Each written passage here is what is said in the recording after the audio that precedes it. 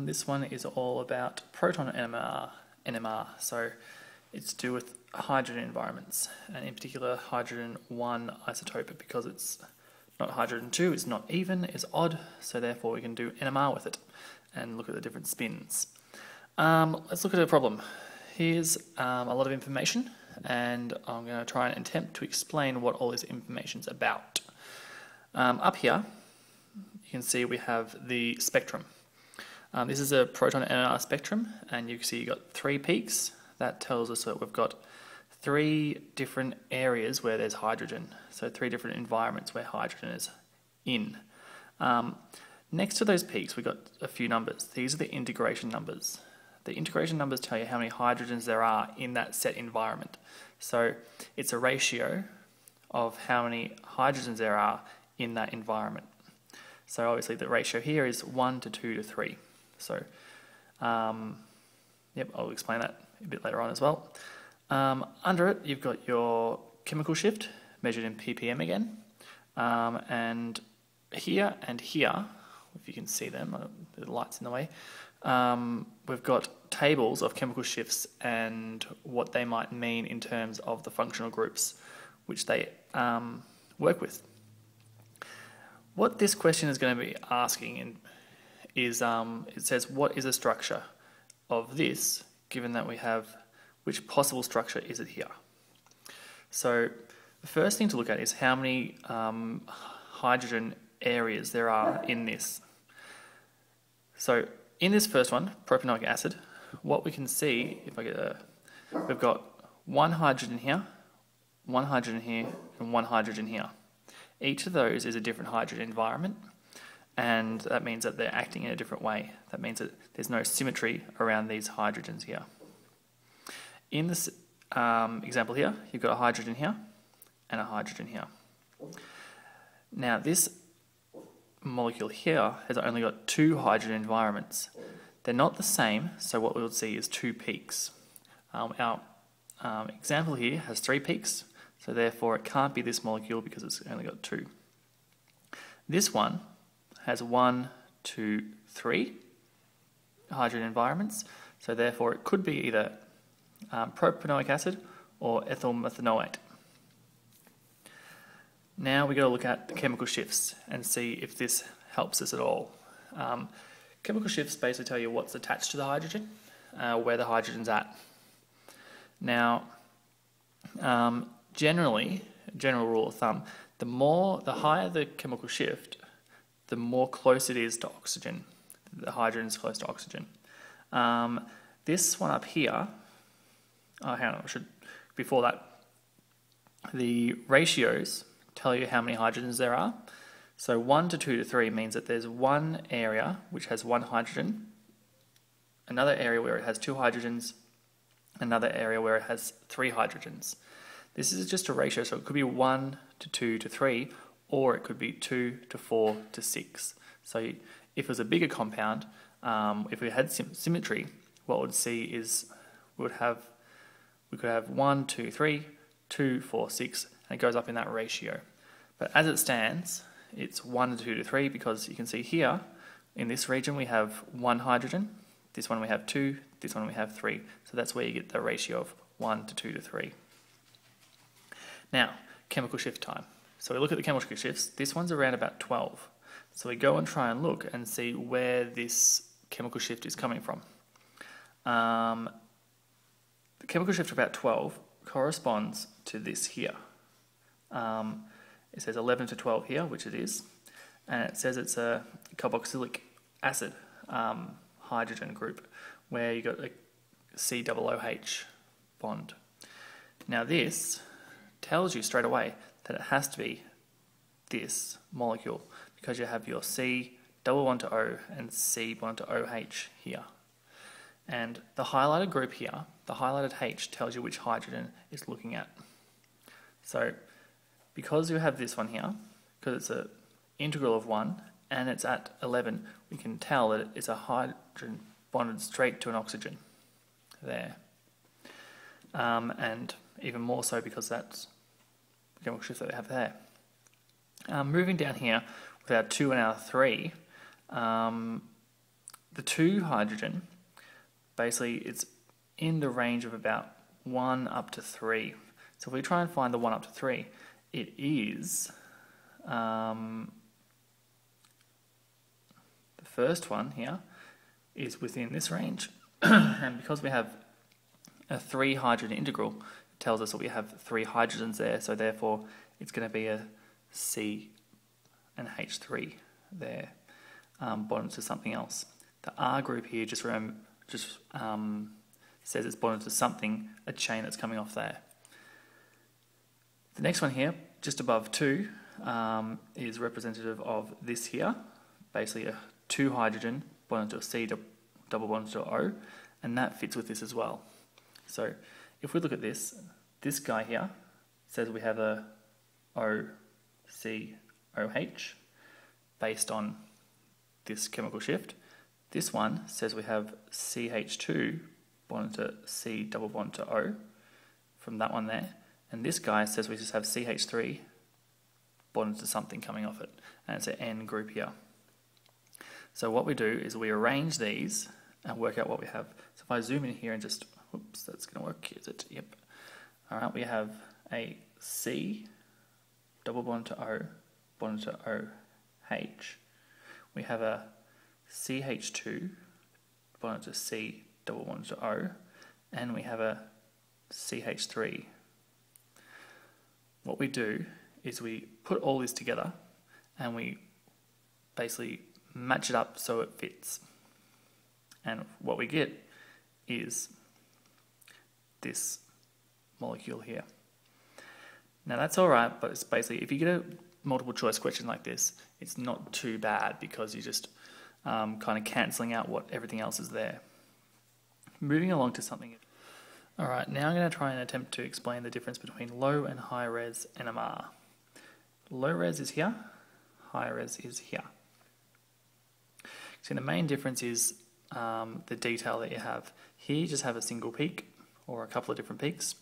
Here you have lines where the signal from here has been split into these 4 lines here. Now this splitting occurs because you get interference from the hydrogens next to the hydrogen that you're looking at here. And the interference comes from these hydrogens, and depending on how many hydrogens you have, tells you how much it splits. So the idea is it comes on from a formula called n+1, whereas if you have n number of hydrogens attached to it, you get n+1 splits. If you have 0 hydrogens attached to the neighbouring atom, you'll get 1 split, 1 signal. If you have 1 hydrogen attached to it, you'll get 2 splits, which is called a doublet. Singlet, doublet. And if you have 2 hydrogens attached, you'll get 3, known as a triplet. And 3 hydrogens, 4 splits, so you get a quadruplet, and so on and so forth. It's easiest just to show this in actual fact and how it's working, and we'll use this here as an example. Alright, so from this, I'll just get a different colour, I'll get blue, and say this here, okay, corresponds to these hydrogens. Okay, we know that for 2 reasons. One, because the integrated number is 3, so you got a ratio of 3 hydrogens here, and you got 3 hydrogens here. The second reason is because the chemical shift is just over 1, so that means you got hydrogens attached to an alkane structure, which means a carbon bonded to a carbon. Now, this signal has been split into 3, so n+1 tells you that the carbon next to the one that we're looking at will have 3 hydrogens attached to it. Sorry, 2 hydrogens attached to it because it's got 3 lines. And you can see that this hydrogen here, the one next to it, has got 2. And that's the reason it's been broken into these 3 lines, because we've got interference from these 2 hydrogens causing the signal for this one to split into 3. Getting our next colour, we use fuchsia, and we'll say this peak here comes from this hydrogen here. You know it comes from this hydrogen, first of all, because you got integrated is 1, your relative area is 1, and you got 1 hydrogen here, so it has to be that one. And secondly, because the chemical shift tells you that it has to be something bonded to an oxygen. The ones bonded to oxygen come between about 1 and 5, so they could be anywhere there. The main reason is because it's just a singlet. It has to be bonded to this oxygen because the hydrogen here, next to the hydrogen is an O, which has nothing else on it. Because it has nothing else on it, it has this single splitting. The O kind of shields it from these other ones here. So if you have a OH group, your singlet there will be that OH group. Lastly, we've got these two hydrogens here, come from this line here. We know that there has to be these two hydrogens because your integration is 2, which means you have H2. And this splitting here splits into 4 lines. So therefore we know that it's bonded to something with 3 hydrogens on it, which it is here. So these 3 hydrogens here are causing the splitting of this signal into 4 lines, which we can see here. So that is how we look at the splitting. Right, that's not too bad because it's an example that I've shown you. We're going to look at an example where we actually have to try and work out the structure based on a high-res spectrum. Alright, so as I said, the next one's going to be a bit harder, where we only have our spectrum and we only have a molecular formula. Our molecular formula is C4H8 and our spectrum looks like this, where we have 2 distinct high-res peaks. Our 2 distinct high-res peaks basically means that we have 2 areas where there's carbon. Our relative areas is 1 to 3. So this means we have an area of 1 hydrogen to 3. Our total number of hydrogens in our compound is 8. So what we're going to say is there's going to be 2 hydrogens to 6, and that will make our total of 8 hydrogens that we need. So therefore this peak here is going to be represented by 2 hydrogens feeling the same stuff and 6 hydrogens here feeling the same stuff. So that's how that all works. The next thing we're going to look at is the chemical shifts, and what might be causing a peak at this one and that one there. So I'll go to my table, I'm going to look at this, it's about 5.3-ish, and find out what represents a 5.3 chemical shift. Hang on, might be a bit higher than a 5.3. Alright, and we go down here and we go to about 5.3, so it could be an OH group. It won't be because there's no O there, so we rule that one out straight away. Move down and we see that between 4.5 and 6 we've got this double bond here, a double bond between 2 carbons and a hydrogen on the end of it. So what we're going to do is we're going to come back to it and say, right, this guy here, based on his chemical shift, he's going to have he's going to be a C, I'll put it there, it's going to be C double bonded to C, based on that chemical shift. The next chemical shift we got here is about a 1.5, give or take, and we're going to have a look at what he might be. 1.5 comes out at being, well, it could be this one, C bonded to 3 hydrogens. That makes sense. Alright, it's a bit too high for this one here, can't be this one.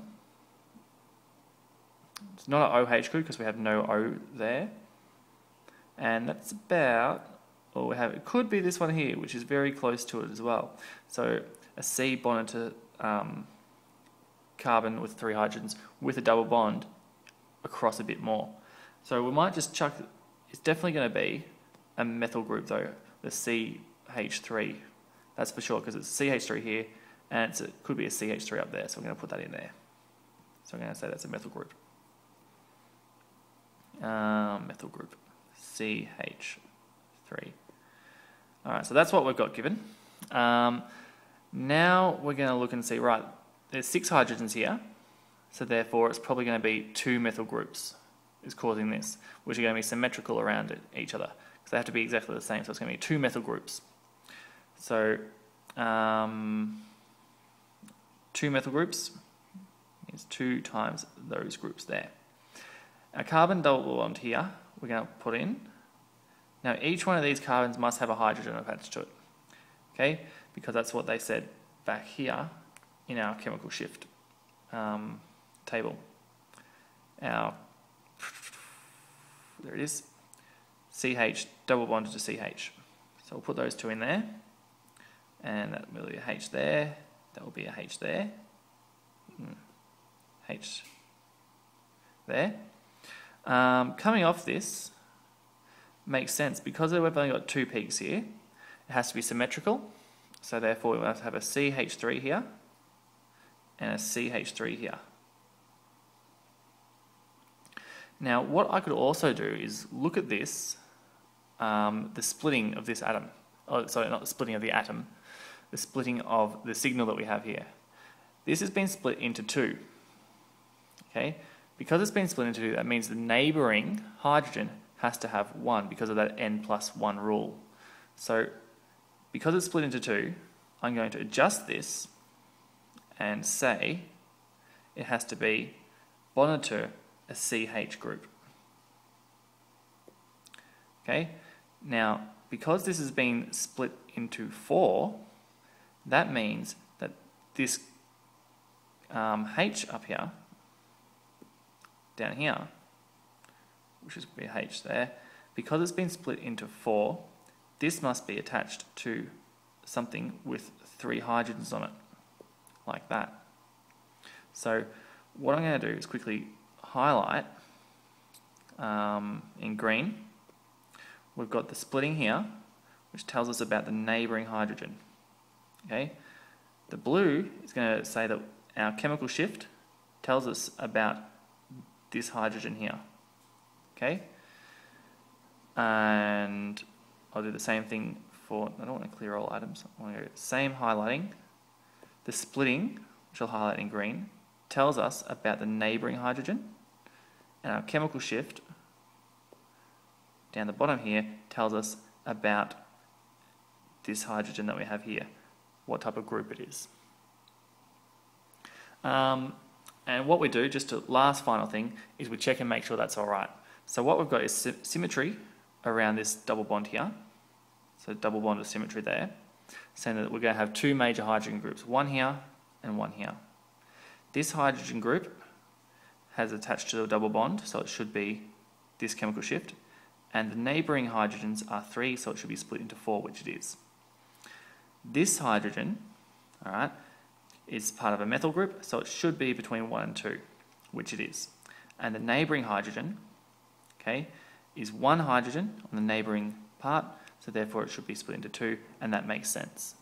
Because all fits up, we're pretty darn certain that this is our compound, which will be but-2-ene,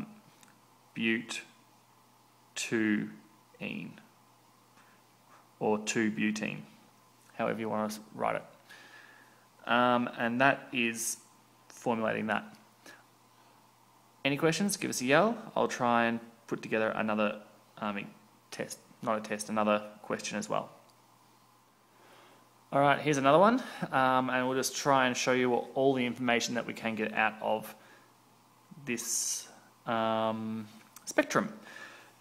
Basically what they would want to find out is what is giving these peaks and where these peaks are coming from and which hydrogen area these peaks are going to come from. A few ways we can do this. First of all, we look at when we see that there's 3 hydrogen areas here, and that makes sense. There's 3 hydrogen areas in our compound. That's fine. We look at our integration things. So what this tells us is how many hydrogens are in each part. So we've got 2 hydrogens here, 3 hydrogens here, and 3 hydrogens here. Looking at our, actually what I might do is I might do them in different colours so you can really see the difference. So 2 hydrogens here, 3 hydrogens there, and 3 hydrogens there. Okay, the 2 hydrogen clearly has to come from these 2 hydrogens here because this group is the only group that has our 2 hydrogens in the environment. these two here both have 3 hydrogens attached to it, so it could be either of these two here. Our chemical shift, which is about 4.1-ish, I don't know, give or take, we'll have a look at our 4.1 chemical shift and see if it makes sense. 4.1 comes in between here, okay, and it tells you we've got a CH2 or a CH3 single bonded to an oxygen. We'll go back to our thing and see, yes, we've got a CH2 single bonded to an oxygen, and that fits with this peak there. So our peak here, okay, that fits with our hydrogen in that area. I might zoom in on this so you can see it better. So there you go. That might be a bit better for you. All right, so next up is this peak here. What this peak represents is 3 hydrogens, and so does this one. The next thing we could look at is the chemical shift. They're both fairly similar in chemical shift there, so I'm not going to look at that. I'm going to look at the splitting, because that's something that's completely different here. This guy has been split, hasn't been split at all. He's just single ones. He's got a 1 signal on him. That means his neighbouring atom has got no hydrogens on it at all. If it had hydrogens on the neighbouring atom, he will be split. His signal will be split. We look at our compound here, and we see that these hydrogens here, on the neighbouring hydrogen here, so not the neighbouring hydrogen, the neighbouring atom, he has not got any hydrogens on him at all. Because of this, we would only expect 1 signal to come out of that. From that, we can say that yes, these hydrogens must have made that peak there, because we have no splitting due to no hydrogens being on the neighbouring atom. We go back and look at the chemical shift and just have a look at that, just to double check what it is. It's around about 2-ish or so, and what the 2 here, 2 to 2.9, says it's going to be a methyl group or a CH2 group, which is bonded to a carbon with the double bonded to oxygen there. We come back, does that make sense? Yes, it does, because that's what it is. So this, from the chemical shift and from that splitting, we can definitely tell that those hydrogens made that peak. Moving on to our fuchsia one. Last of all, we got this peak. Straight away we look at splitting. It's split into 3 signals. 1, 2, 3. That tells us on the neighbouring atom we're going to have 2 the neighbouring atom is going to have 2 hydrogens. We've only got 1 hydrogen thing left, so it must be this one. Let's just double check that makes sense. On our neighbouring atom, we've got 2 hydrogens there. Alright, that means this signal should have been split into 3, which it has been, so therefore that confirms that. Brilliant. The chemical shift is just above 1, so we go back into here.